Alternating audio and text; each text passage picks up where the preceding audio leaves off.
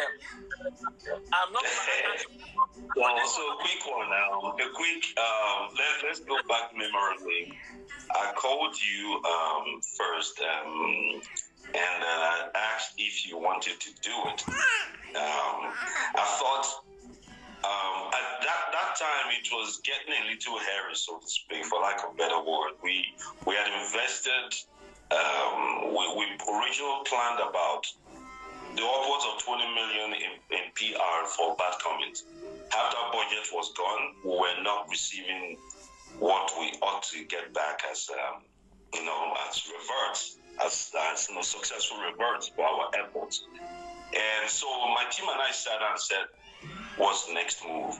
And I sat down. There's something I do. You and I spoke about it. It's called Power of the Conscious Mind. I sit down. When I have a problem, I shut down, sit down on my own, and I analyze an all-round, effectively an all-round appraisal of what was mitigating against achieving results, and then the immediate impediments that I had as a person in going forward to achieve desired results. And I understand the psyche of our people. I understand the social media space. I understood the assignment, if I were to put it in street parlance. But then I needed balls to make it happen. And, so I said, when I threw it in the morning, I wrote down these ideas. I featured it to my people. Everybody voted against it. They vetoed it. And then film one, which is our parent distribution company, when I put it up to them, they said it was undoable, that they didn't want to be a part of it. And I said, okay, I'm literally on my own on this one. So I called you and I said, hey, man, look at what I've hatched up. Are you game? Are you chickened out? Remember? He said that. You said you can't deal with it. So I said, okay. I take all right. So at this juncture, I'm pretty much on my own. So I asked my assistant to research who was possibly the most hated person in our social media space at present. 3 names came up. Yeah, and I don't want to mention the other 2 names. And Uche happened to be one of them. Yeah, so I called one of them. He was ready to do it. But then he had messed with me in the past on social media, this guy. So he wasn't sure if it was a setup or a genuine one. This shit is hilarious. That's great. So when they called him the next and said, send your account details, we're good to go. He said, man, are you sure you know what brush me for real? Because I'm not copying. So they chickened out too. And I was left with Uche. So I called Uche and I said, hey, no, they called Uche and asked him to reach him. And Uche had written some nonsense about me in the past as well. So they called him and said, hey, boss wants to do this, that, are you interested? He said, yeah. They arrived at a certain figure and all that. And then I called the next day. They was like, you sure it's him? I called the next day and said, hey, it's really me. My people are coming to get you. I'm sending a car and a driver to pick you up. And he said, I hope they don't be beating you. I want to kiss you because he was so scared. He was so scared coming over. I had to make assurances, I told them to reassure him every week, and they did, and they brought him in. And then I called my director, Moses, my partner in crime, so to speak. And then, we quickly shot it. And then I decided, it's a 3-phase plan. We're going to release it first that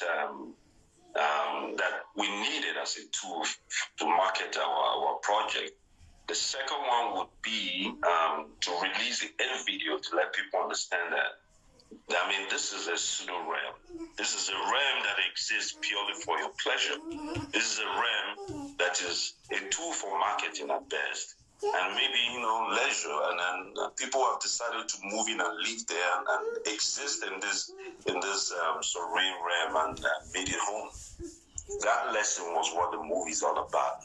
I'm not here to manipulate anybody. I'm here to impact a lesson. I think that is my chief responsibility as a filmmaker. It's a satire that was created, evidently to chronicle the manipulation that's prevalent in the social media ecosystem.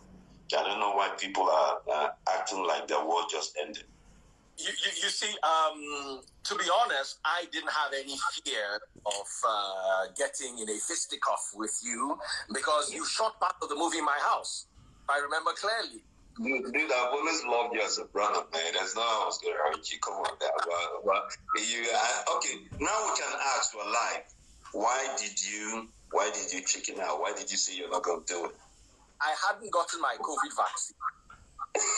Okay, got you. It was tight. I really wanted to do it, but because of the COVID vaccine and that, and the next thing I just saw Uche, and I was like, yeah, Uche is the perfect person. I might not even have done it as well. His taste for controversy and his taste for drama is unprecedented. I don't think you'd have given us 1/10 what that dude was capable of. He took it and ran with it.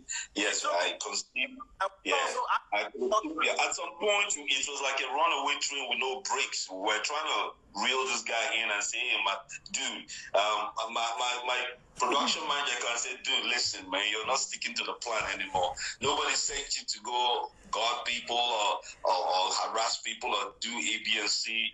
Dude, chill out. This is a marketing tool. You're going too far. Dude was already on. Yeah, it was amazing. Talking about that, using that as a prop, if I may use that word, for the movie is perfect in my humble opinion, because the movie is actually about bad comments and how bad comments sprinkle, or should I say splatter, into real life situations.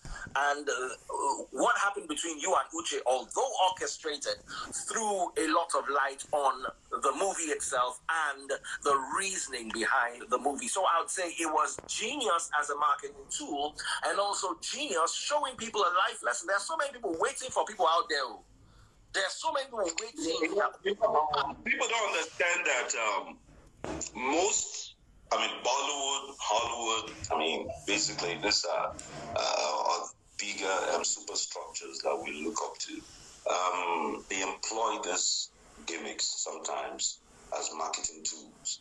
You see, our people are vested on a different, type of reality. And then when this happens, they say, oh man, he just manipulated the whole nation. I did. With no regrets. You understand? Because, I'm an investor. I'm a businessman. I invested heavily in the film. And then I made a film. I could have gone out there and made one of those slapstick comedies where people are chasing people all around, put it up in the cinema, and make tremendous returns as well. But I'm a filmmaker, and I have my reputation at stake. I had to make a film that will define the times, that will set a new bar, a new precedent, so to speak.